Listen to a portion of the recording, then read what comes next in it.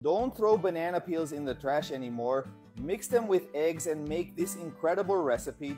Let's start our recipe today by adding 3 whole eggs and the peel of 3 bananas in a blender, remembering that the banana peels are sanitized. I will also add a cup of cooking oil. I'm also going to add a cup of sugar. This recipe surprises everyone because no one imagines that the result is so good. Now let's cover the blender and mix very well. We have already mixed everything very well for 3 minutes, and now we are going to transfer this entire mixture to a bowl.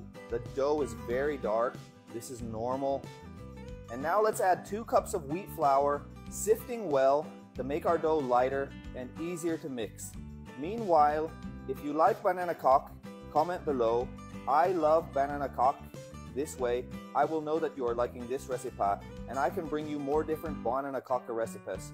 There are several ways to make banana cock, and I'm sure you'll love learning new recipes.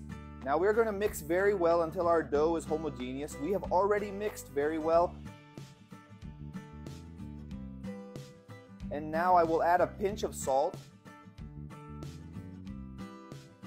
And now I'm going to add the bananas that I reserved when I removed the skin to make our dough. I chopped the bananas into slices and I'm adding them here so they stay whole in our cake. Look how delicious. And finally, we will add a tablespoon of baking powder and mix lightly. This recipe is perfect for breakfast or an afternoon snack. I'm sure it will surprise all your guests. And now, just pour our dough into a greased and floured pan. The banana scent here is perfect.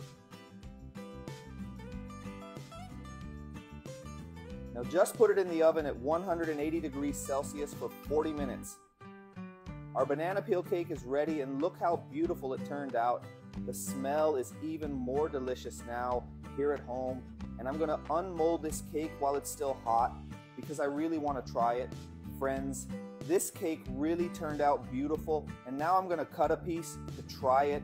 Look at the banana pieces that were scattered throughout our cake. It looked wonderful.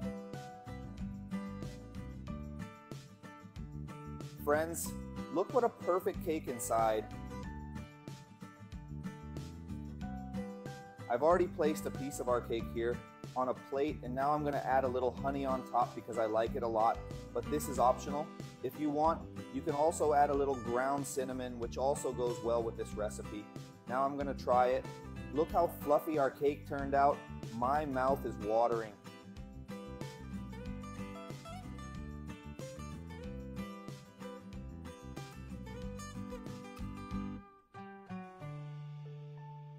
My God, it was really delicious. A super fluffy cake inside and very tasty. You can make this perfect cake at your home.